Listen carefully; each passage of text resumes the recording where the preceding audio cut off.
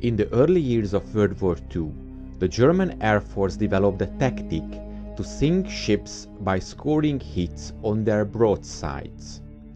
This tactic was later called the Swedish Turnip method. With the help of this tactic, the Luftwaffe was able to destroy a remarkable number of ships, given the limited number of sorties they flew. When World War II broke out in 1939, the German Air Force was mainly a tactical force focused on operations on land. The anti-shipping units consisted of 7 groups equipped with float and seaplanes with very limited offensive potential. It seemed that the war in the Atlantic was to be carried out by the U-Boot-Waffe, so the German submarines, exclusively. However, the fall of France in 1940 gave the Luftwaffe the opportunity to use airfields in the Bay of Biscay with a direct access to the Atlantic Ocean.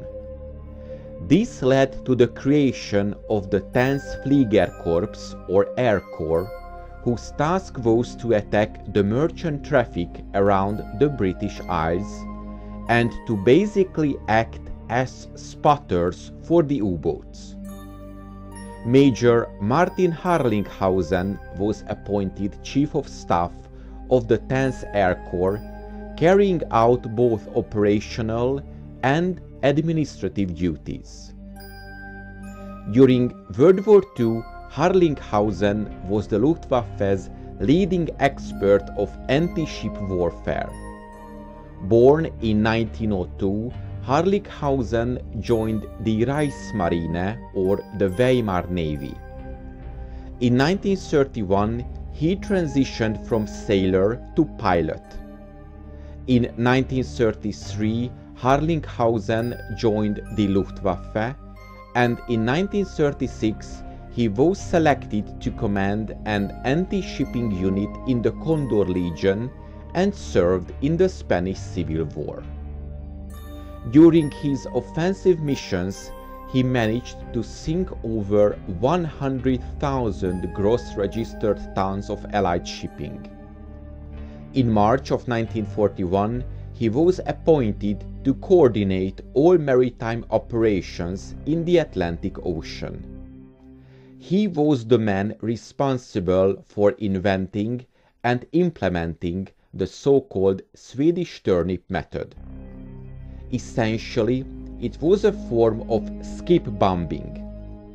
It involved flying at low level, normally 45 meters, at speeds around 300 kilometers per hour. Bombs were dropped at around 240 meters from the target and set with an 8-second delay, so to allow the aircraft to fly past and to bomb to sink in the water and explode near the hull of the targeted vessel. The mighty Condors often used this tactic before 1942, when more accurate bomb sights became available, but theoretically the Attic method could be used by any German level bomber, provided the pilot was properly trained. The most successful implementation of the method occurred on the 2nd of December 1943. The tactic was employed by the majority of the Junkers Ju-88 bombers during the devastating attack on Bari, Italy. Altogether, 105 German Junkers Ju-88 bombers of Luftwaffe 2 or Air Fleet 2 achieved surprise and bombed shipping and personnel operating in support of the Allied Italian campaign, sinking 27 cargo and transport ships in the Bari harbor. The Junkers Ju-88s could have dive bombed at Bari.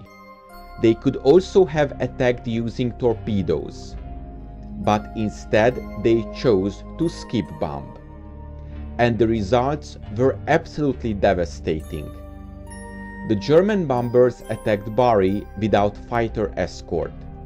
They apparently suffered no battle losses at all.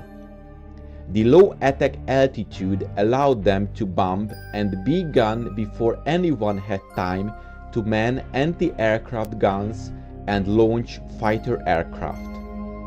The raid lasted a little more than an hour and put the port out of action until February of 1944. I hope you enjoyed this episode, and to make sure you don't miss my future work, please make sure you are subscribed to my channel and press the bell notification button. Thank you, and see you in the next video.